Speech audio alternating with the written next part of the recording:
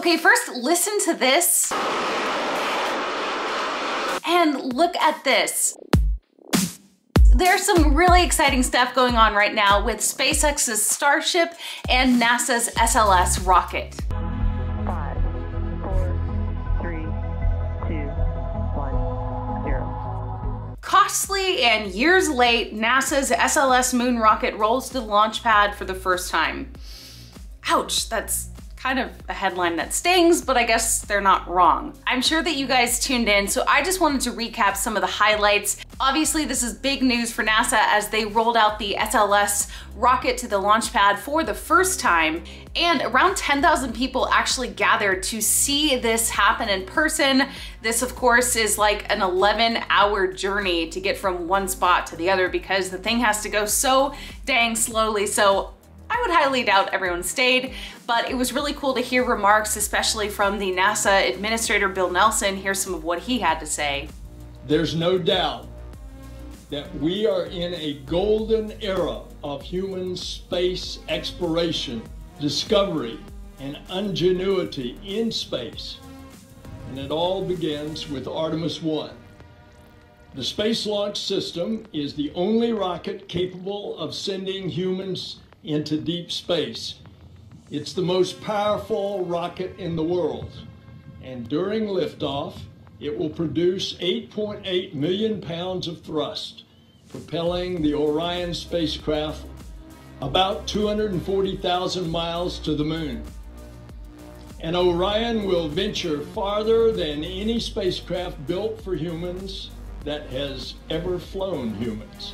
It will stay in space longer than any spacecraft designed for astronauts that has ever done without docking to a space station. And after a 3-week journey of over 1 million miles, Orion will come home faster and hotter than any vehicle has before. And it wouldn't be possible without all of you here today. We are joined by thousands of members of the NASA family. It's because of you that we are here today. The SLS rocket stands at 322 feet tall. It's actually taller than Our Lady Liberty. On top sits the Orion spacecraft. That, of course, is going to transport as many as 4 astronauts to the moon. Take a look at this graphic from NASA. You can see the Space Launch System Block 1 rocket, 322 feet high. As you can see, the Launch Abort Escape rocket sits on top, the Orion spacecraft service module underneath that, and then the interim cryogenic propulsion upper stage, the core stage, the solid fuel boosters, and the mobile launcher. And look at those little humans for scale. Holy moly. This is so exciting to me. I know that a lot of you guys might have been alive during the Apollo era. Maybe you were really, really young, but this is completely brand new to me, and so I'm so excited that we are going back to the moon. I can't wait to see this process unfold. And this is, of course, the first time the public has been able to see this monster rocket with their own eyes.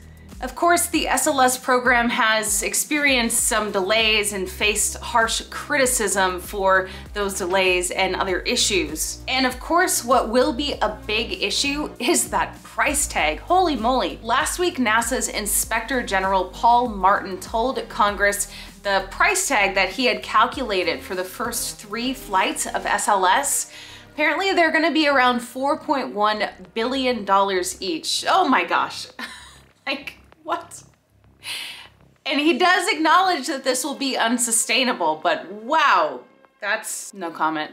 It's crazy to me to think that the last time we were on the lunar surface was in 1972. We are expecting the first launch of SLS to happen sometime this year, but so many tests need to be done before then. NASA is, of course, beginning all of these tests by rolling the rocket with the Orion crew capsule perched on top to the launch pad. Following this rollout over the days and weeks to come, NASA will connect the rocket to the ground systems and eventually fully fuel it.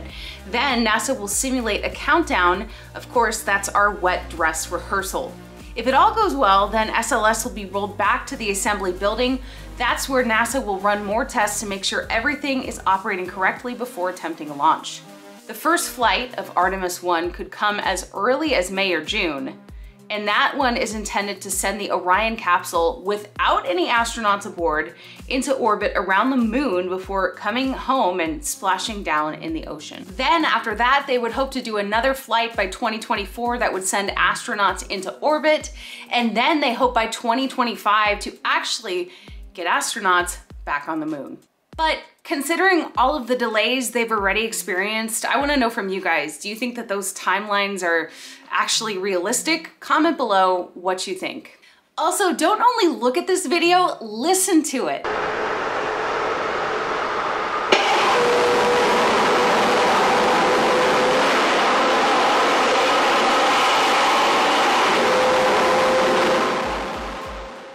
Here you can see SpaceX testing a fully stacked Starship. They quickly stacked Ship 20 and Booster 4 and gave us this glorious video. Starship definitely sounds like it is coming to life, like it's breathing. It's just crazy. I've listened to this so many times. According to Teslarati, SpaceX appears to have put Starship through a fairly limited cryogenic proof.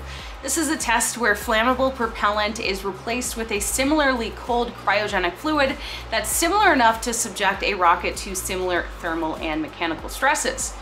For Ship 20 and Booster 4's combined debut, Super Heavy was filled maybe 10 to 20%, and Starship only around 25 to 50% of the way with either liquid nitrogen or a combination of liquid nitrogen and liquid oxygen. Also, according to this Teslarati article, it's difficult to tell, but they think it's unlikely that any methane was actually used in this test. And according to this tweet from Zach Golden, he says these are 10 Starship and Super Heavy RCS vents all at the same time.